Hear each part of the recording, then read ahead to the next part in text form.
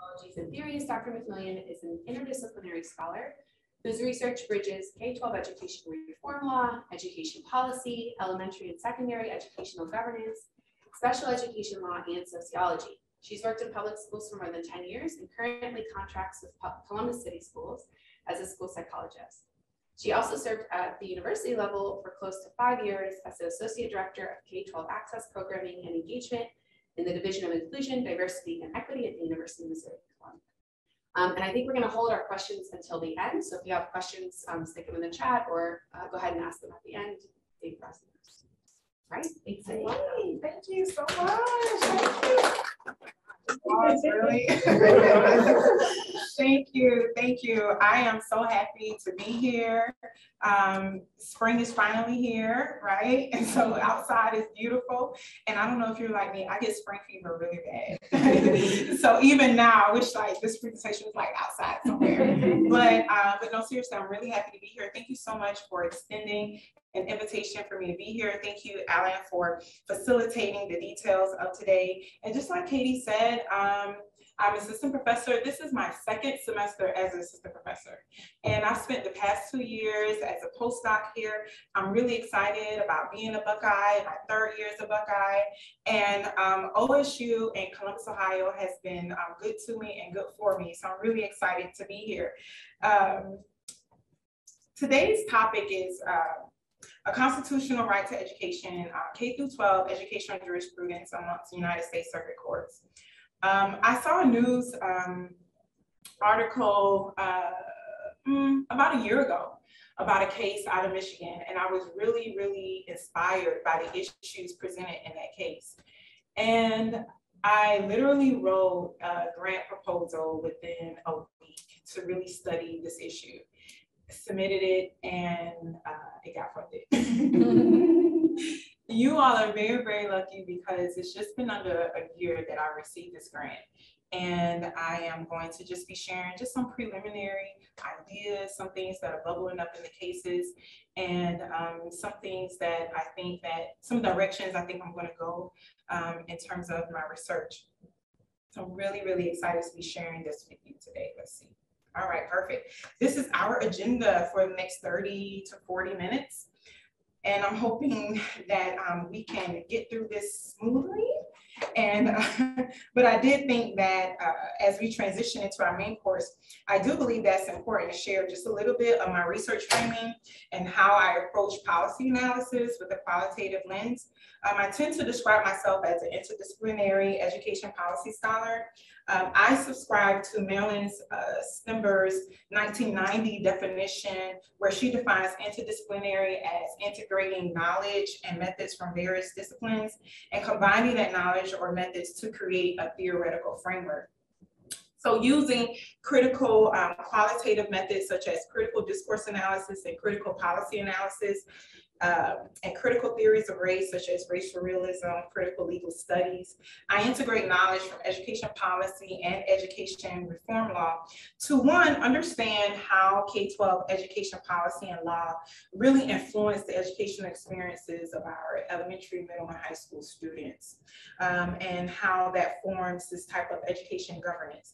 And two, how education policy and reform law impacts African-American students and students with disabilities. And as Katie said earlier, I am a school psychologist, and I think that our students with disabilities are a part of our very special and vulnerable population, and I think that we should do all that we can to be good gatekeepers of their educational experiences, and that's why I still practice as a school psychologist today. So I take an interdisciplinary approach because I believe that public education is influenced by networking social systems, and what I call it in my dissertation, such as like the court system, urban development, gentrification, and the economy. And examining phenomena in public education through an interdisciplinary lens really creates for us this nuanced and comprehensive view, as well as a collaborative approach to solutions. So with this, my approach to policy analysis is one, again, that is interdisciplinary.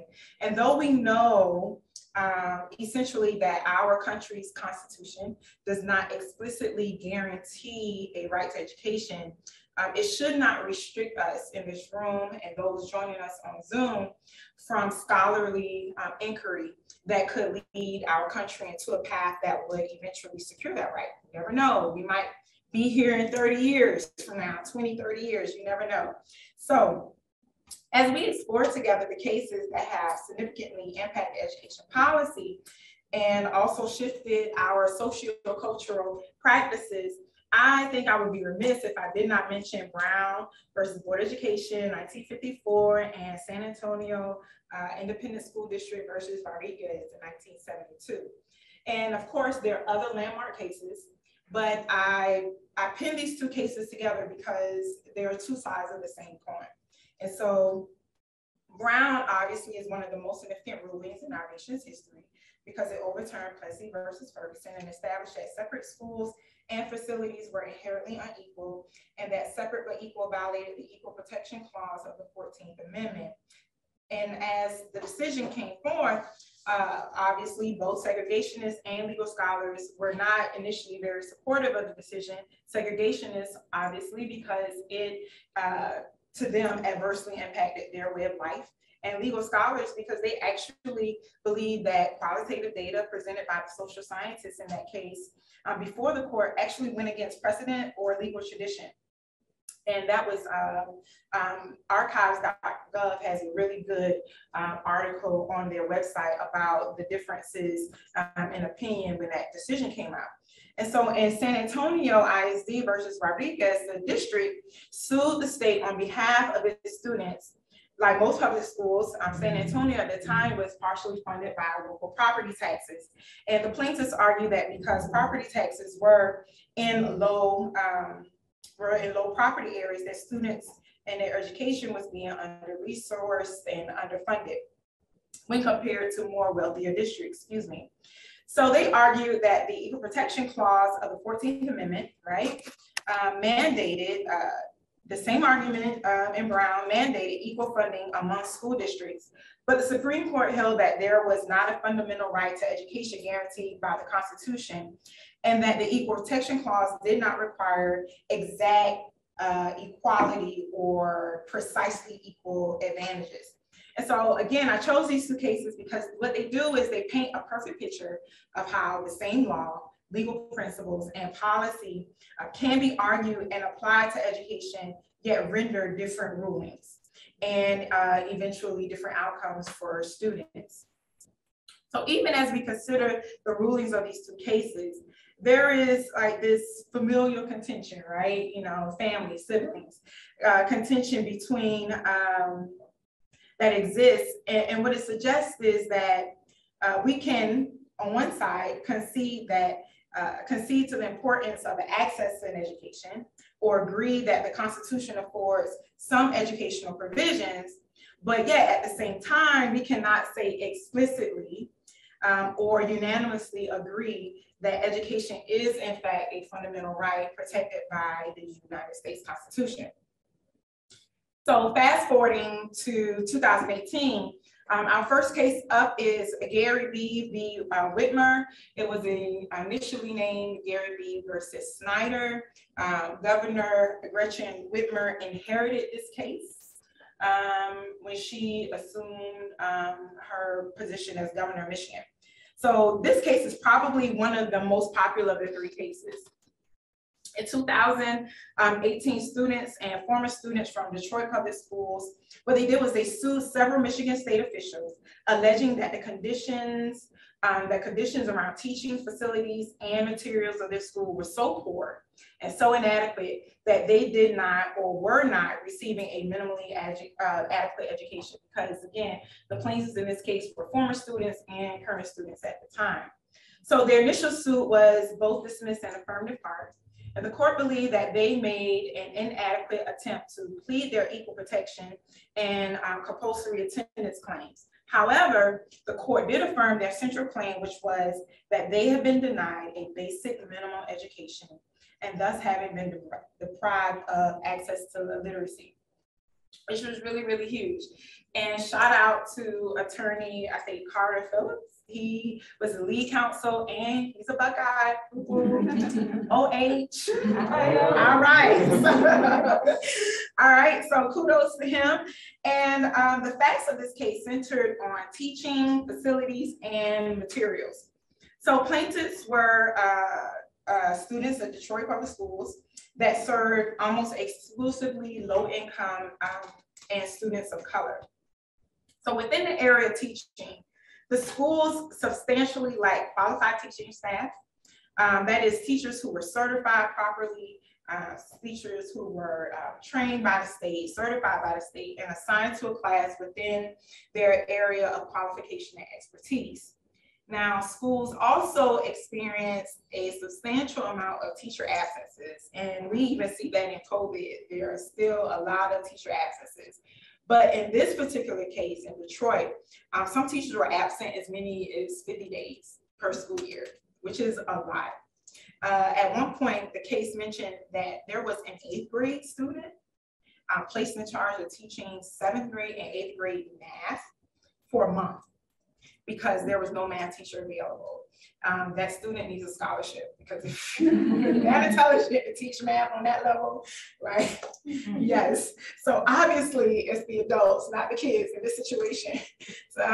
So within the area of facilities, during the 2015-2016 school year, the city of Detroit admitted that none, not some, none of their school buildings, which was somewhere around 105, give or take, were up to code. None of their buildings were up to code, not some, none. And by the time this lawsuit came about, some of the plaintiff schools were still not up to code. For example, classroom temperatures, according to data presented in the cases, they exceeded 90 degrees within in both winter and summer months, and temperatures in the building could rarely be regulated, so much so that schools often closed for the day or dismissed early. Additionally, the extreme heat and cold affected the health of students and teachers, and they saw like a outbreak in rashes, heat rashes, and things of that nature. Mice, roaches, and other vermin were frequent inhabitants of these schools. I read that teachers would have to come to school early to clean up the rodent feces before the students arrived. The hallways and the classrooms would smell of dead vermin and black mold. The water in the buildings were contaminated and therefore undrinkable. The toilets were inoperable. The bathroom stall, in the bathroom, there were no doors on the stalls or toilet paper. And sometimes, in the case, it said that the ceiling tiles and plaster will fall on teachers and students. So regarding materials, students did not have appropriate textbooks. They were out of date, they were torn, beyond repair, and some were unreadable. And in many cases, there were so few copies of textbooks that students had to share a single book among 4 or more students during class. And quite naturally, if we're having this issue with textbooks, we already know what we can make of their school libraries, right? So the libraries were inaccessible or had very few books available. So that's here in America, 2018, 19, pre-COVID. So we're putting all of this in context, right, with what our students are experiencing. So quite naturally, this was actually the case that inspired me to even study this issue. So if we fast forward to our next case, we have Reeves v. Williams. Now, I will admit that Reeves v. Williams is probably, to me, the most fascinating of them all, because I'm not really good with history, but I love history. And I love learning about our past. And I'm particularly fond of the legal strategy taken in this case in Reeves versus Williams. It's also known as the Readmission Acts case. And I'm really, really excited about, let's see, sorry about that. about learning more about this case. This case is called the Readmission Act because the central claim of the plaintiffs was that the amendments to the Education Clause of the Mississippi State Constitution violated the school rights and privileges condition of the Mississippi's readmission into the Union after the Civil War.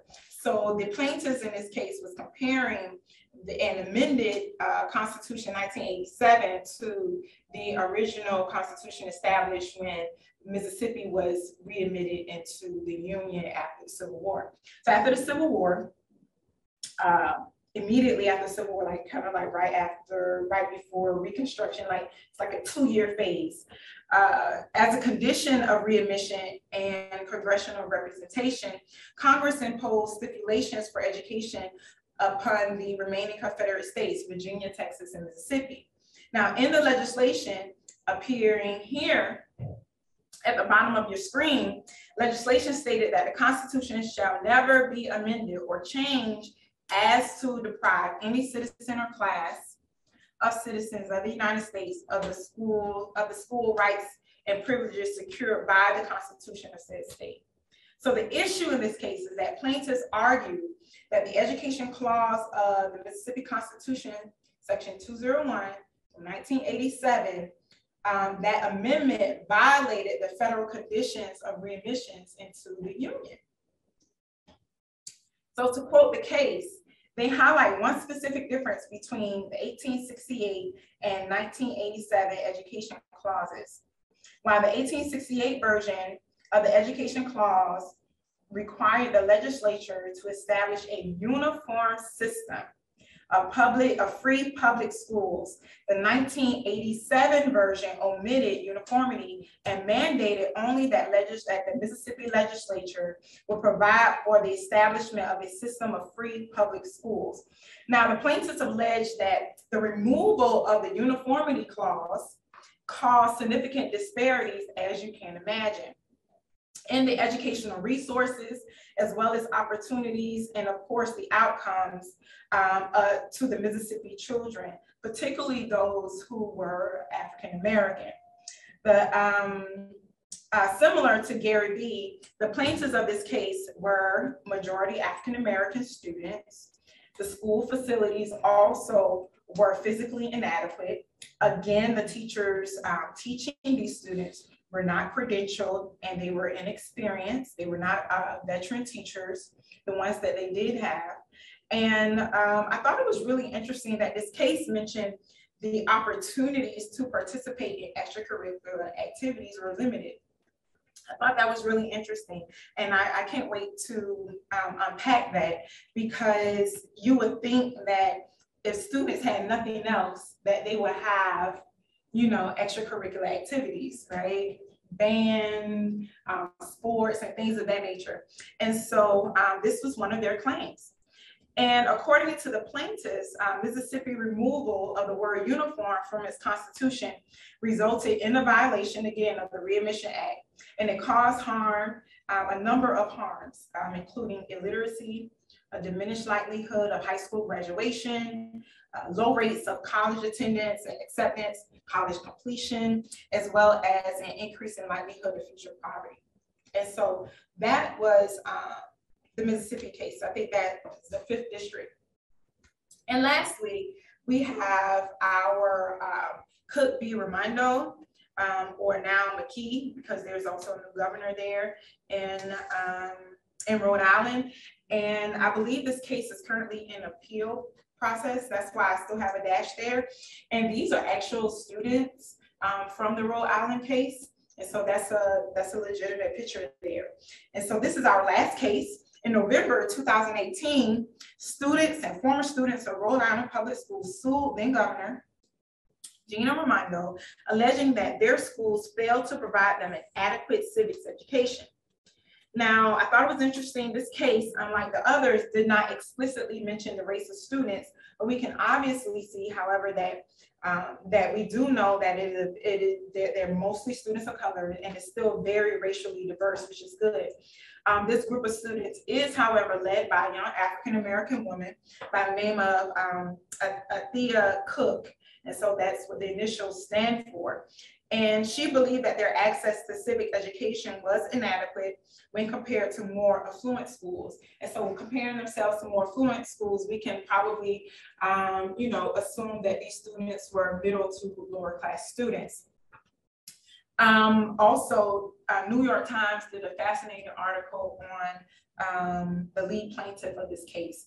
If you get a chance, please Google that. I thought it was a great profile, and it really lends its ear to where we are in terms of developing posterity to preserve our democracy. This case, this lawsuit asked the court to affirm that public school students are entitled to an education that not only prepares them for college, but also prepares them to exercise their constitutional rights, including voting, exercising their free speech, petitioning the government, and actively engaging in civic life. So their claims the students highlighted was that Rhode Island did not require civic courses at the time. They did not mandate testing for civic knowledge, and that their curriculum tended to focus on STEM related content. And we know the engine or the machine behind STEM education. The civics curriculum Rhode Island did adopt was not implemented fully. It was partially implemented, and the courses did not promote discussion of controversial issues such as enslavement. Rhode Island failed to update materials. They did not train their educators. They did not provide various opportunities for civic experiences, such like student council. Everybody, that's usually a norm. And, but these students were not exposed to those opportunities, which is surprising. The student newspaper, either in some schools did not exist or was very limited, as well as field trips to like the state capitol or Washington, D.C. Some of those trips that most of us probably have been on at some point. And so I would like to make a note that that during the pendency of their appeal, most recently, that the legislature in Rhode Island did amend the Rhode Island law that would require civics proficiency. It required civics proficiency. It required public schools to provide a civics education as a part of history and social studies curriculum, and at least one student-led civics project during a student's middle or high school beginning in the year 2023, so starting this fall. So that is, a good thing. This case was really, really relevant because of where we are now with teaching about the actual history, actual American history, and not removing or sanitizing our history. And so this case is particularly relevant. And if you all get a chance, the lead counsel, his name is, last name is Rebel. The opinion that came from the court was beautifully written. And actually, I think that I sat in on a workshop with the judge and the lead attorney, and they kind of bounced around it. They couldn't really talk so much about the case, but the judge did mention, he said that our democracy is in peril. And he writes about that if you pull up the opinion. And it was really, and I think he was writing the opinion during the time of January 6th. And so he even mentioned the insurrection around January 6th in his opinion. And I think it's particularly telling of where we are. So these cases are not disconnected, right? This is one thing that I'm finding out. That initially when I approached it, I thought that maybe the Rhode Island case was going to be one of its own, and then maybe Mississippi and Michigan were going to be, more alike. But really, when I got to looking at the connection between the three cases, there's just a strong sense of citizenship and democracy. And we've always had this conversation here in America about what it means to be a patriot, right? What it means to be an American. What is a real American? And oftentimes, when we're talking about that, it's usually African Americans are usually not in the conversation. We had a president who's African-American who they spent a considerable amount of time even trying to just get a copy of his birth certificate and not believing that he was an American. And so this whole notion or this narrative of what is an American or being an American citizen is inextricably linked to our democracy. And I see that while Rhode Island didn't have an issue with their school building, they didn't have an issue with their teachers, it was the curriculum. And so I guess the basic needs or the basic necessities of education was provided for them. They were on the next level that probably Mississippi and Michigan would need, right? And so right now, Michigan and Mississippi are like, listen, we just want to, you know, a building that we can be safe in at this point. And we're in Rhode Island, like, you know, listen, we're not here yet. We're not learning these very important issues that really impact our education and really influence the way we engage as citizens when we become of age to vote. And quite naturally, many of them probably already paying taxes, so they might have a little part-time job or whatever. So many of them may already be taxpayers. So these cases are not disconnected. And so taken together, these cases lay bare some of the severe challenges that I believe continue to cripple our American public education system and American democracy. So these cases remind us that even though the Supreme Court is quiet on affirming the fundamental right to education, there are fewer lower courts willing to make that leap towards a path of progress. And if you read the opinions of the judges, you can tell that that there may be no positive recourse in terms of the legal strategy, but there is a need to affirm students' right to an education in some way or form. And so maybe that might be remanded to the lower courts to do, and obviously a task for not only just state legislatures, but state education agencies, and also us researchers. That is something that we should help to provide. And so while these cases may not have ended in absolute victory, they do, however, bring attention to the cleavages in public education that are so apparently disparate. And students are forced to use the law as leverage to receive just the right. And so again, they lost, many of them, but there are some ways. There are some wins, rather. One of the first thoughts that I had that come to mind is that I'm from the South, and I am from a traditional faith background.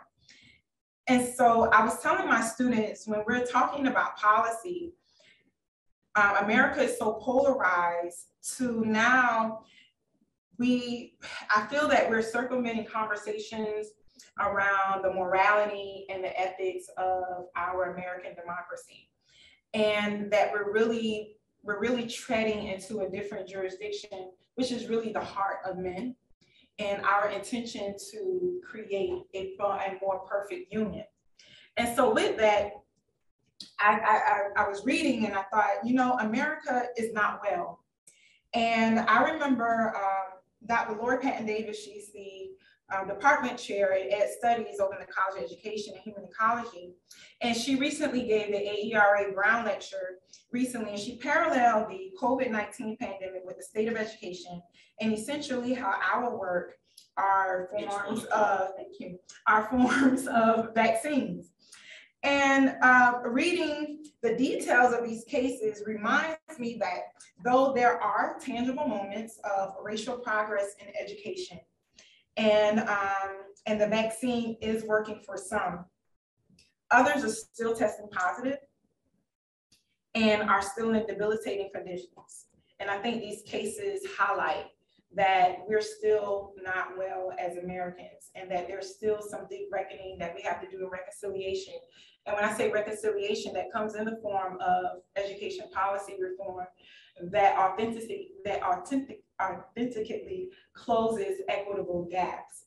So we need systemic equitable funding formulas, right? And we've been saying that. The research is out there, right?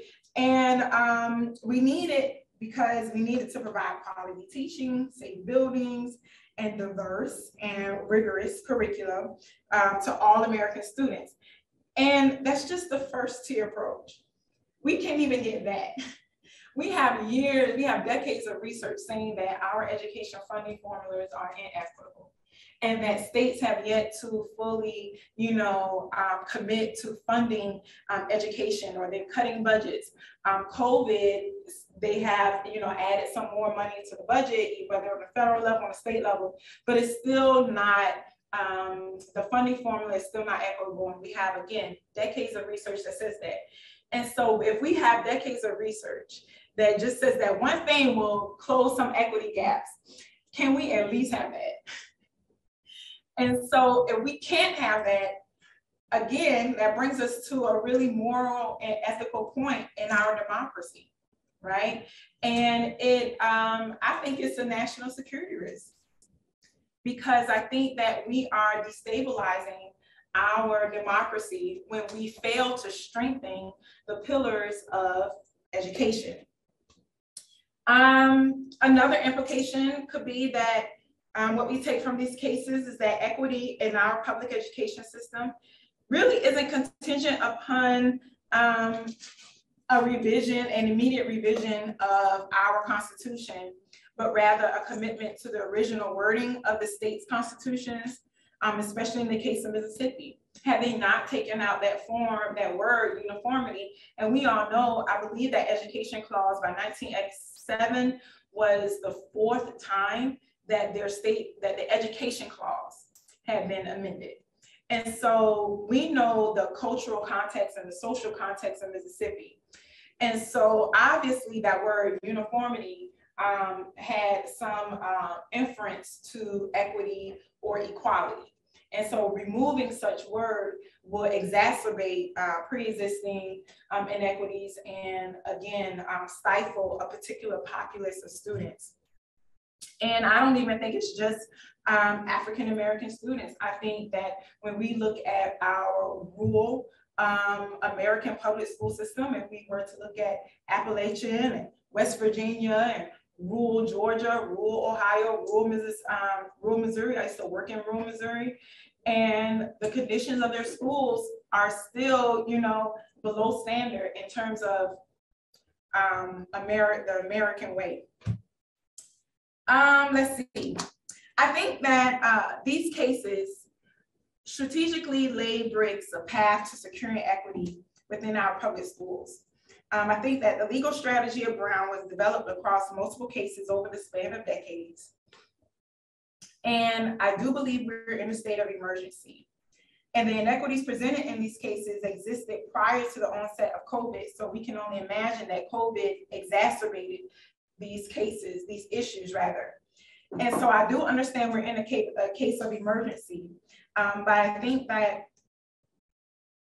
forcing or having conversations about revising a constitution, our federal constitution, is probably not the most prudent course that we can take right now. I think that there are some other courses that we can take, and we can discuss that, that will probably get us there quicker than having constitutional debates about what needs to be done. As I mentioned earlier, I'm going through a lot of, when I say data, I'm using this data like my court documents, court transcripts, media outlet videos, newspaper articles, everything. That's my form of data. And then I will use that, and I probably set up an interview with maybe lead counsel, trying to get some more insight. But for the most part, I love delving into court documents to see what the court saw. And we have a different lens than the court. And so what is something that we can use here? I think that that's data that is very necessary as qualitative researchers. So 2 conceptualizing points that I would like to highlight is that, one, I think that restricting one's access to education is in fact restricting one's right to citizenry. And again, it destabilizes democracy. Our children, if they live in North Dakota, South Dakota, Michigan, West Virginia, Mississippi, they're all Americans.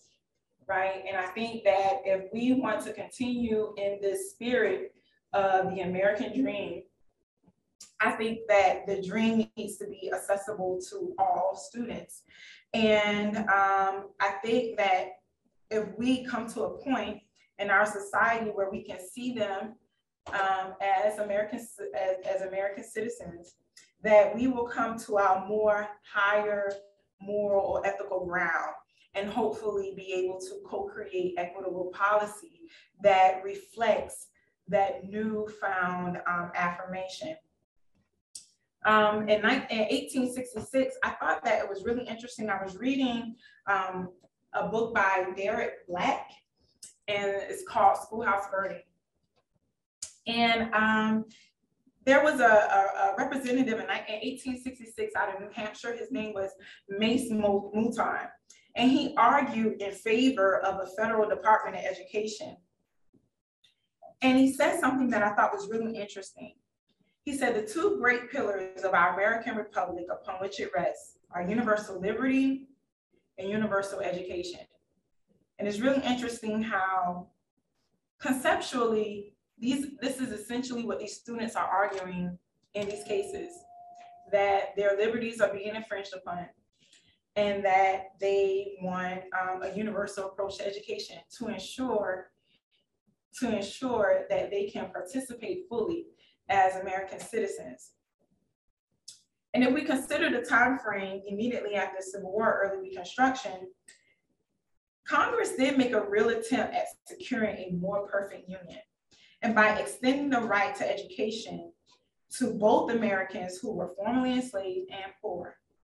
And schooling is a very critical pillar of citizenship. And as I read and cross-code data from these cases, education is a pillar of our democracy, and it's a salient theme throughout all of these cases, which affirms the essence of Mouton's argument that our American Republic rests upon the universal liberty and universal education. And the last one is that racism and classism are essentially injunctions against America's fullest potential. I had the opportunity of speaking with the lead counsel, Gary B. Phillips, and I asked him, I said, you and I both know, we all know in this room that race is a central factor in particularly Mississippi and Michigan case. How do you devise a legal strategy that addresses race, but does not explicitly mention race? Because their approach to literacy was a very, very strategic strategy. And he said that he focused on students' right to literacy and how the right to literacy was violated. And then he focused on the scope of that violation. And the scope of that violation may or may not include specific demographics if you apply that rule to another case. Particularly in the Michigan and Mississippi cases, race is more apparent and schooling conditions are more egregious. It appears that the current state of education reform policy mirrors our partisan politics rather than an equitable democracy. And so the American way, I say, the American way is in America's way, right? Our history, this cyclical cycle of capitalism, racism, classism, gender, all the isms, like the American way is in America's way. And there's a brief policy window that explicitly mentioned race in education as a condition for Confederate states' readmission. And Senator Charles Sumner of Massachusetts proposed the language. He said to establish and sustain a system of public schools open to all without the distinction of race and color. He said that. And the problem with this language was during that time, he said that Congress had already passed the Civil Rights Act of 1866 and the 14th Amendment that provided race prohibitions. So Sumner peers felt that another racialized statute, right, would be redundant. Too much race, take race out of that. But he was trying to secure something. So slavery was, in fact, an injunction against America's fullest potential. And it seems that there were people that were there trying to remedy the issue. And the men in Congress who made attempts to remedy the harms of slavery, you know, I applaud them. But there were few, they were outnumbered. Similar to what my ancestors wanted. They wanted freedom, literacy, the right to vote. It's really interesting how those same desires then are now the same desires asked by the very students of these cases. And so these students are asking, not just the courts, but the students are also asking us to affirm their right to be fully American and to have access and opportunity and to have a right to education. Thank you.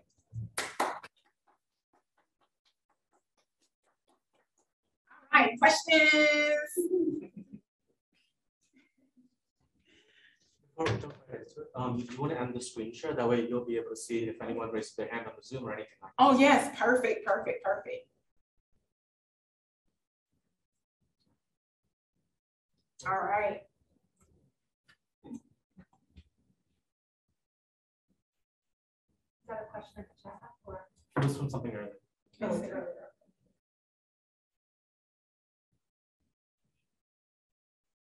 any questions online?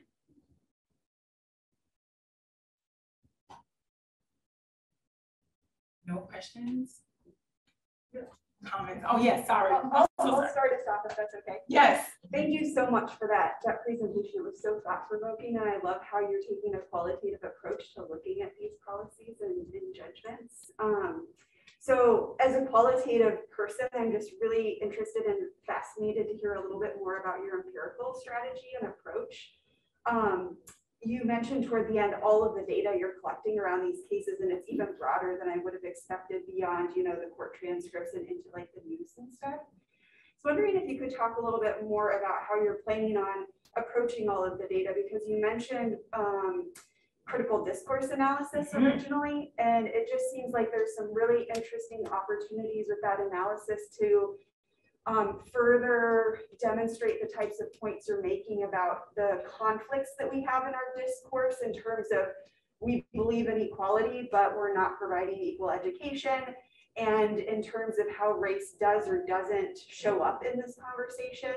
And then also one of the things that kind of occurred to me as you were talking was just what constitutes a legitimate argument in relation to education and what doesn't, and kind of maybe some of those absences are just as important as what's included in the conversation.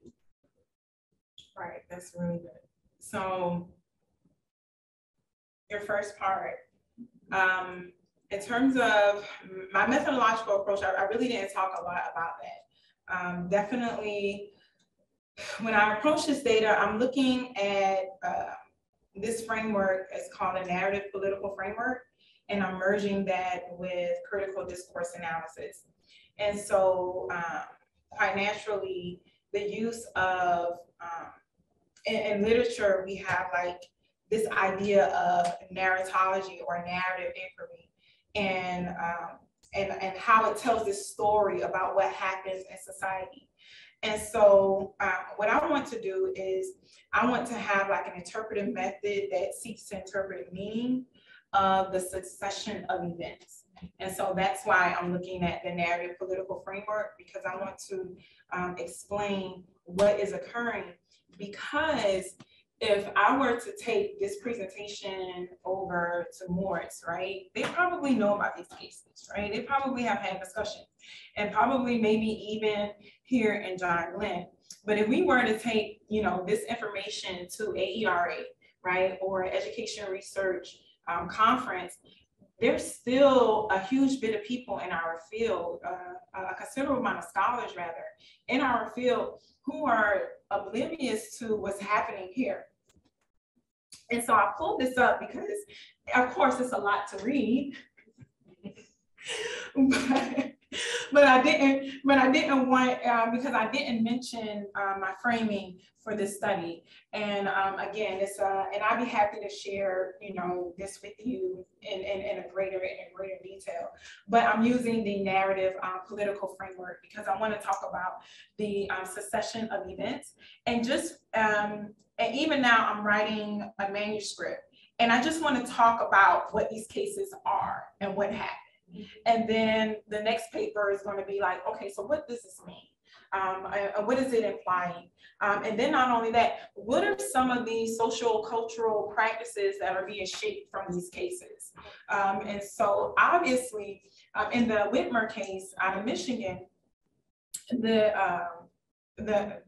case was settled, but the governor, you know, it's a new governor, and she said, you know, I inherited this issue, you know, I want to make amends, I want to make it right. And so, you know, that she's putting some policies in place in Michigan to try to redress some of those inequities.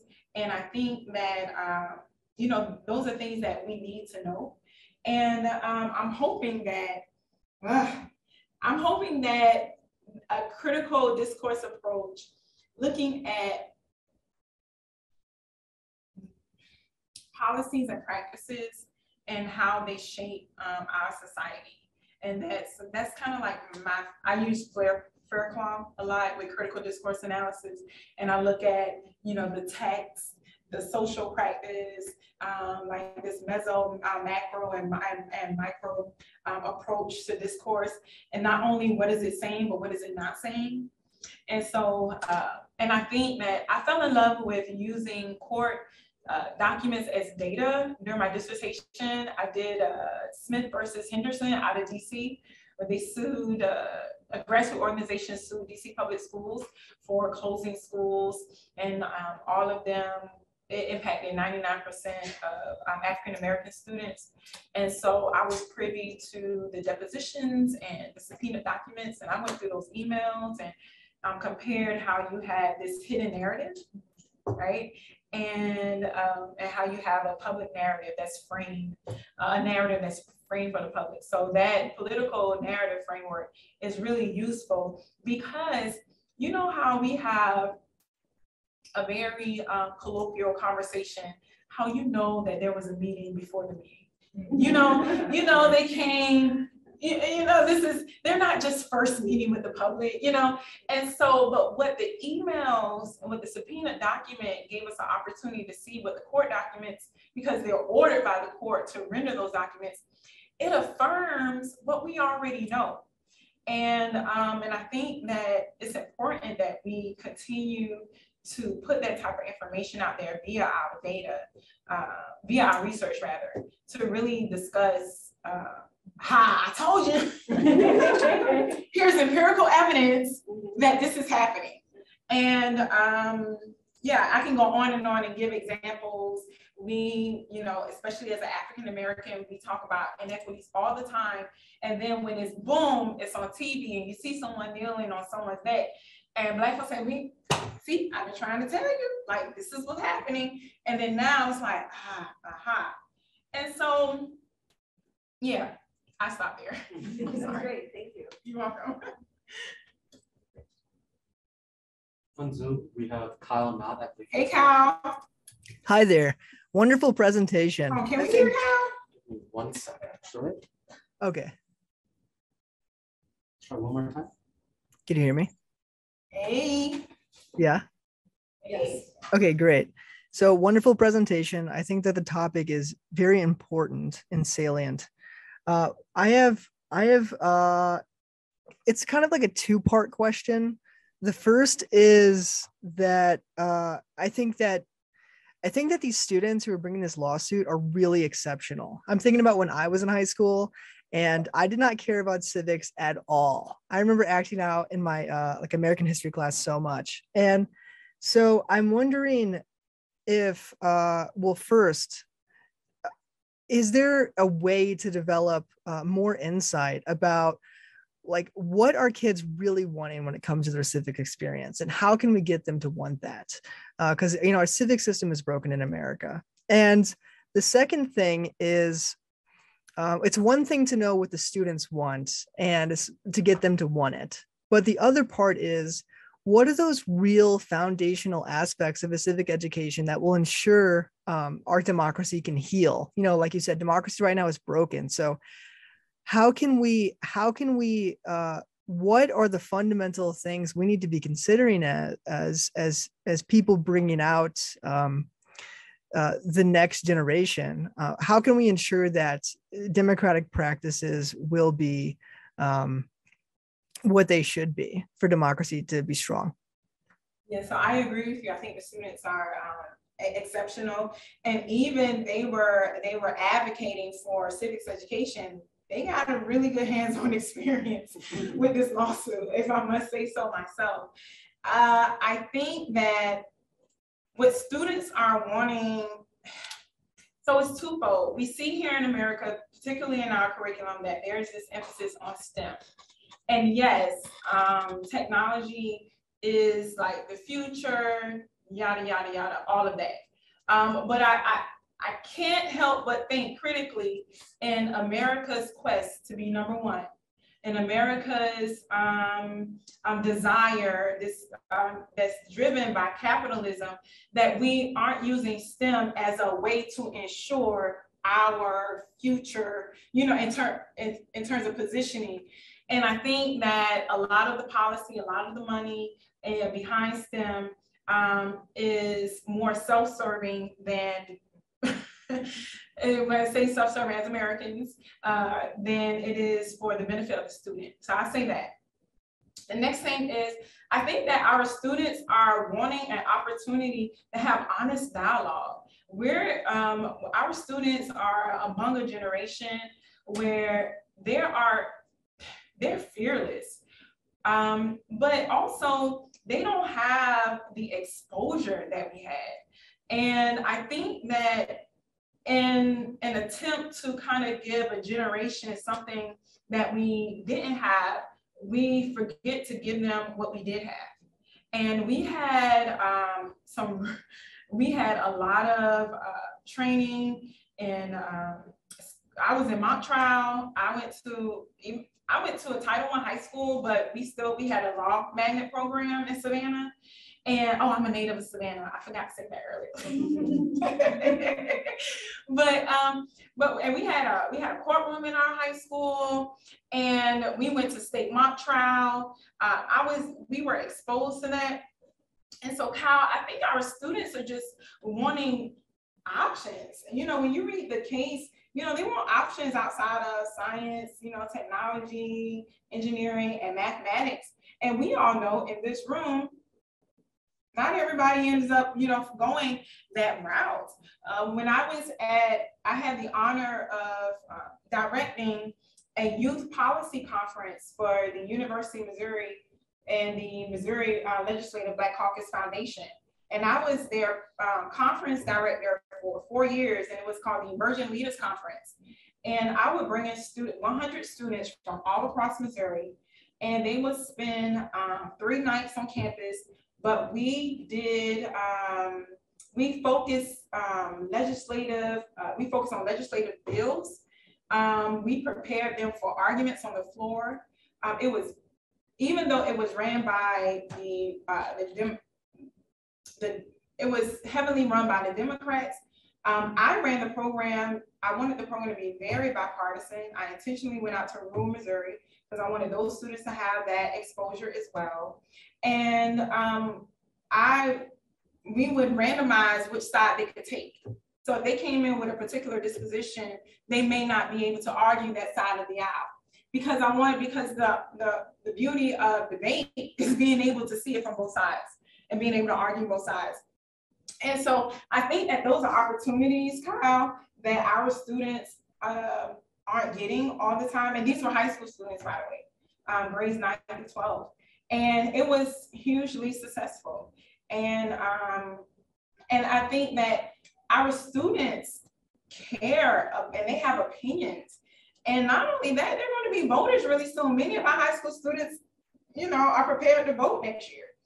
So those are some of the things that our students are asking for. It's really, Kyle, can I be honest with you? It's the adults, Kyle. It's not the kids. It's the adults. It's the adults. And so it's up to the adults to really make provisions for these students, and provisions, whether that be in our legislature, to not necessarily require a civics assessment, but mandate, you know, a civics class, or mandate, I don't know if they still do this, but when I was in high school, we had to do 5 hours of community service every year high school, 5 hours. And so I don't know if that, it was mandated. We could not graduate in Georgia without that. So I don't know if that's something that's mandated here. You know, so there are just some little things that I think that we can do. When I say we have the adults, that some policies we can put in place to make sure that our students are getting the exposure and preparing them to be engaged citizens. That's a great answer. Yeah. Thank you very much. You're welcome. Go ahead. Yeah, so I was just curious how much of it sounds like, you know, we need federal change, like this needs to happen. But you mentioned like changing the Constitution probably isn't realistic in the short term. So like, what do you think are, and I know this is probably outside of the scope, but we were talking beforehand about the importance of taking this research and getting it, you know, into policy and getting it to make change. What can you do at the local level, the state level, or is it going to require federal change? Like what will actually level the playing field? So I'm new to Ohio. I feel that there was an issue with your funding formula a few years ago. Well, it was like he said always. Still, right? There's an issue with the funding formula. Yeah. Can we start there? Yeah. You know, just start something. Just start there. Yeah. Making sure that we are taking opportunities to engage both sides of the aisle. Politically, I love being in the center because I think that the center is what we need. When we live in a more polarized society, we really need harmony and peace. And so I'm hoping the center affords us that. What are some ways we can pull some of your ideas and put together for stronger democracy, people?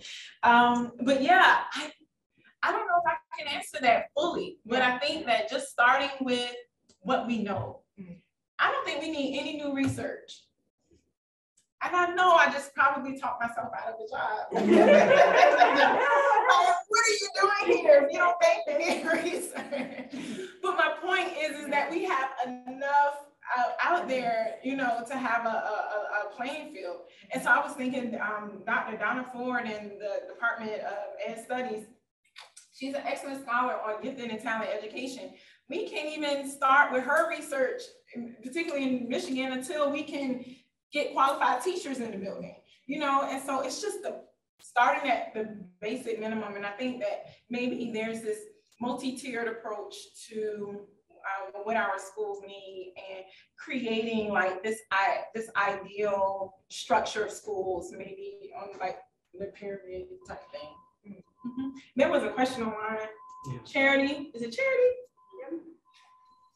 Yeah, it's Charity. Thank you. I have a question. So I'm a doctoral candidate at Glenn, and my research area is education, policy, and nonprofit and philanthropy. So all of the things that are creating our education environments.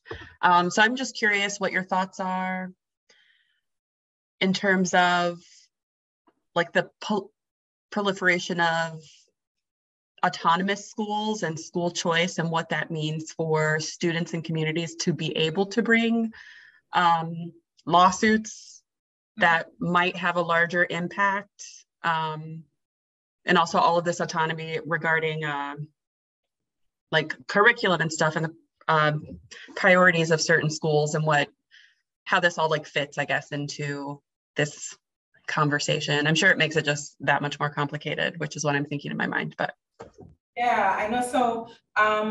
So in the Michigan case and the Gary B case, there were, I believe, either 2 or 3 charter schools that were part of the plaintiffs of that case.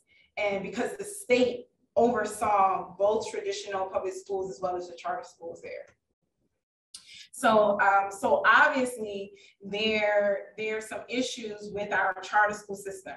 So I probably have a very unpopular opinion when it comes to charter school and school choice. I think that we need a moratorium on charter school authorization. And I say that because conceptually, if all schools were created equal, we won't need a school choice. And school choice is often touted to families of color. But if you go in more whiter districts, their schools are just good. They don't have school choice. So, so I do take issue with the whole school choice idea, simply because I see that as an opportunity to leach additional funds from traditional public schools. I think that everybody should be held accountable with how they spend their money, both traditional and charter schools.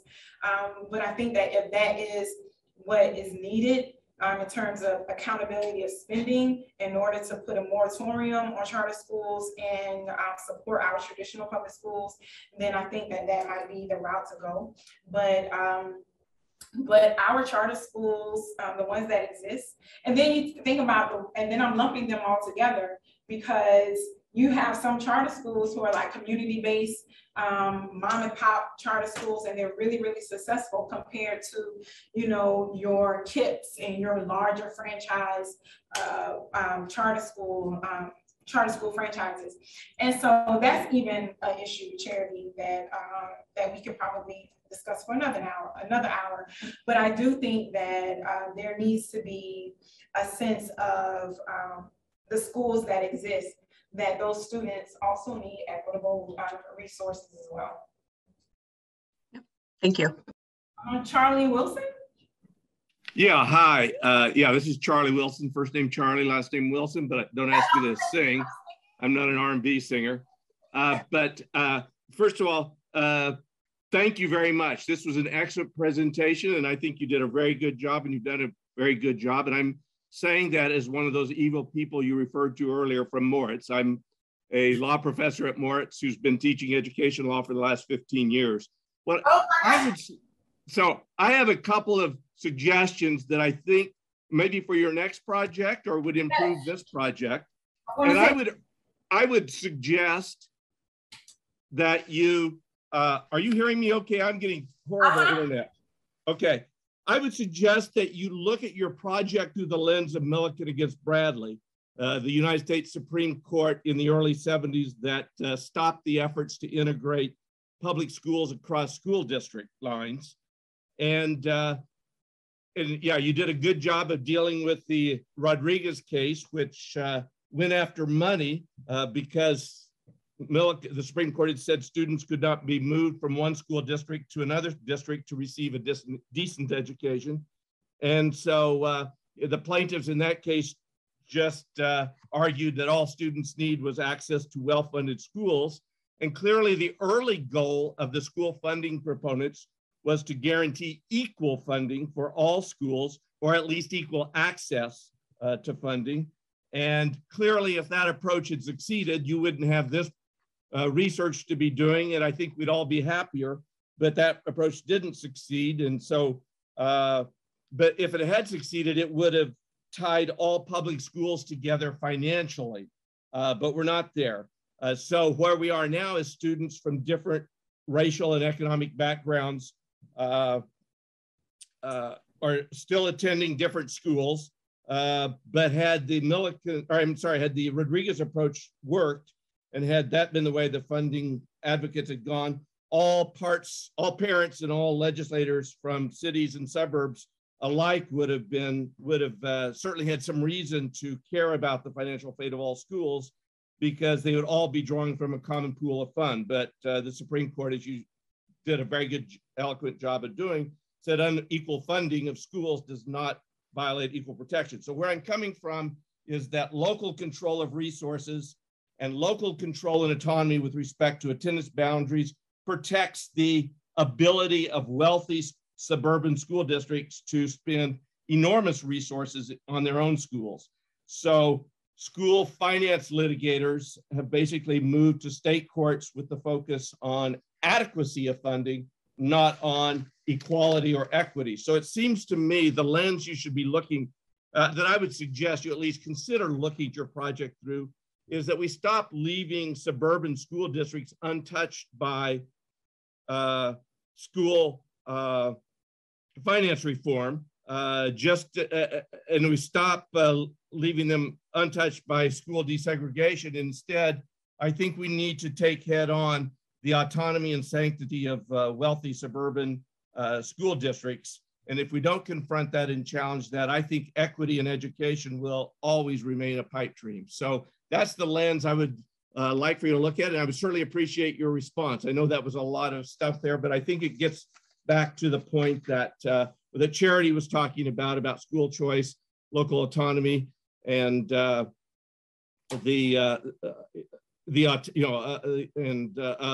autonomy and sanctity of suburban school districts.